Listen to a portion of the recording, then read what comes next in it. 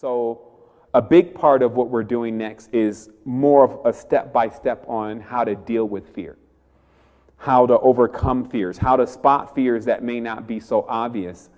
So that way, when you're riding high on these mega frequencies, that instead of taking so much input and you're feeling the medicines or you're feeling whatever is interacting on you and you're just in the feeling, you can now start to output, which is totally different. That's actually when you begin to apply your power. That's when you begin to say, okay, this is what I came here to do. Because we're used to operating on this frequency right here, which is nothing like, when this stuff turns on. It can be a little bit disorientating. In fact, you can spend most of that time when you're in a high frequency just trying to adjust to the frequency. But as you go over and over and over and over and over again, eventually you start becoming more familiar with that space. And so we're going to go through that step-by-step process of, so what should you, after you become familiar with the space, be actually doing in the space?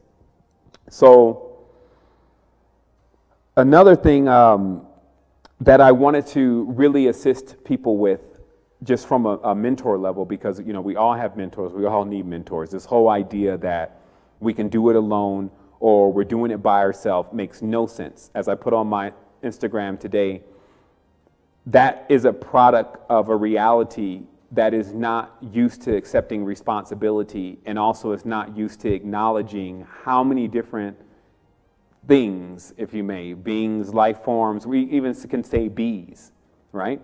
Because bees, if you eat honey or if you eat anything that comes from a plant, they spend a lot of time pollinating. Now, true, they have their own thing going on, but that assists you. So that means that bee is helping you. And that's just one thing. So then you got the breath.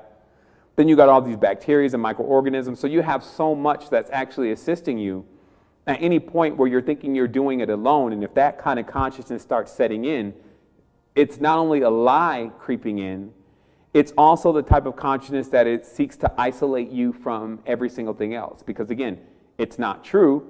And then what happens is you also are beginning to decrease your power. So a lot of people feel like they become more powerful when they feel like that they're doing it on their own. And that's actually not what happens.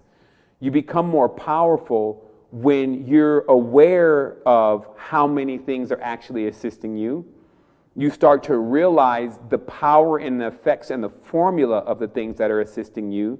And then you even begin to alter or change the state of the things that are assisting you to cause different effects in the reality.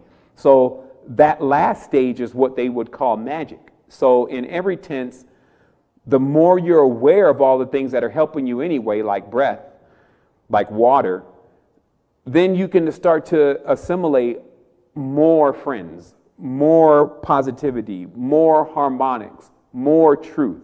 But the more you keep getting into this closet as if it's just you out there and there's nobody like you and you're the only one, this is the kind of consciousness that actually sets in to begin to isolate us. And in that isolation, then it can attack.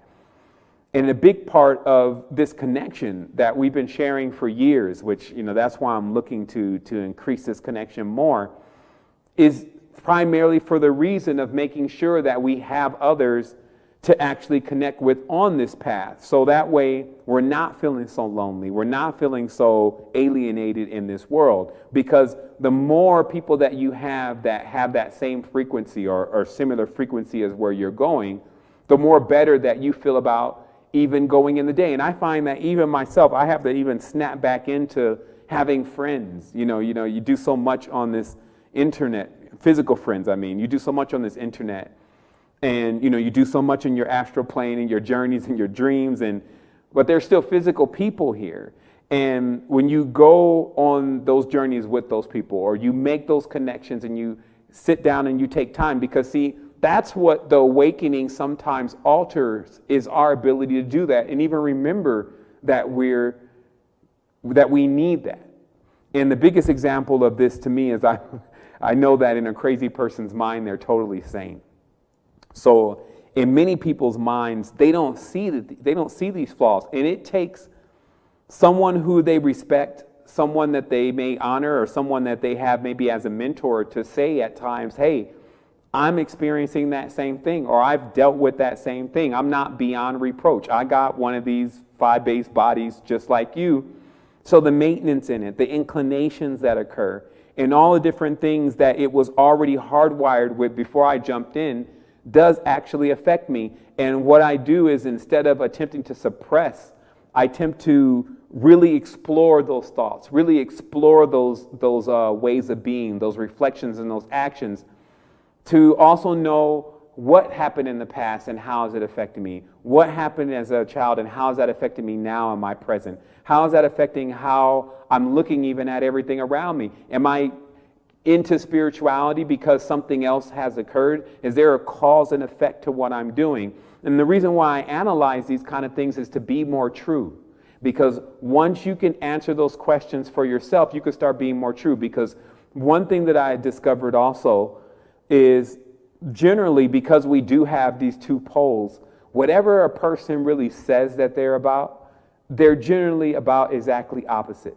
But the good thing is, at least they know what they want to do and they know what they want to become. And that's a big part of it. And what I mean by that is, I can only use myself as an example, that I can say pound for pound after thousands and thousands of books that I don't believe personally that there's that many more people that understand as much about the mechanics to spirituality, like different planetary systems, the geometry that's associated with the different connections in the words, the words leading all the way back to certain times, references to aliens, angels, references to dominion, all those different scopes that I've covered for 7 years now.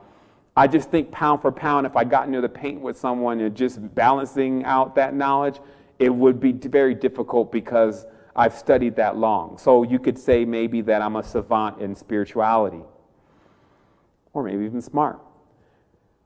The reality is, though, is that there's some simple things at times, like, just how to deal with, personal things, how to deal with relationships, how to deal with business propositions, those kind of things. Where is my career going?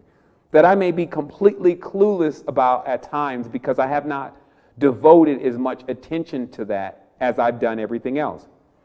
So what happens for also gifted people is they need to understand that if you have 5 things going on, or let's say 4 things for easy numbers, still you can generally do either 25%, 25%, 25%, 25%, or 50, 25, 10, 15, you have everything that you're doing is still pulling a certain amount of your energy. So you cannot do each of those 100% unless, you take individual time to finish something and then move on to the next thing. And because of that phenomena, at times we can find ourselves pushing a lot of strength into one aspect of who we are, one aspect of where we're getting a lot of response from. Because, if you have conscious Facebook friends, this kind of forces you every day, if you may, to go into some kind of conscious conversation, right? And, to take in some more conscious news, about, whatever. And that can make up so much of your day that you can forget that you also have this physical being. And then also, pretty much everyone has someone in their reality. How much time is that person getting of you? We talked about a long time ago how I started noticing that spirituality not only being addictive, but also was somewhat dominating life. It's like, you start just doing spirituality, and then people are looking for you. They're looking for that connection with you. They're trying to figure out where you are. And, it's like you're missing from that. And again, we're not saying any of this is wrong, because that's okay. It depends on what stage that you're actually in. But by now, you should see the need for you to begin to figure out how you're reintegrating into the reality and creating something amazing, because we're raging against the dying of the light. The more people go into seclusion and get themselves, what they say is spiritually together, and remain there, the less people that we actually have in the arena of the world still encouraging the masses, even from an energetic level, to make that change. And nowadays, it's very sensitive because the minds are stronger. Like when you go on the journeys, you can feel the minds. You can feel the overarchs or the oversouls. And those are just basically the collective hive of the people. And when something comes across like, the racism thing has like been, the racism thing has always been alive. But it's alive more than ever these days. I mean, everywhere you go, there's just now that strict let's divide going on. Let's divide our races. Now, black people, you must go over here. White people, you must go over here. We'll talk about Chinese later.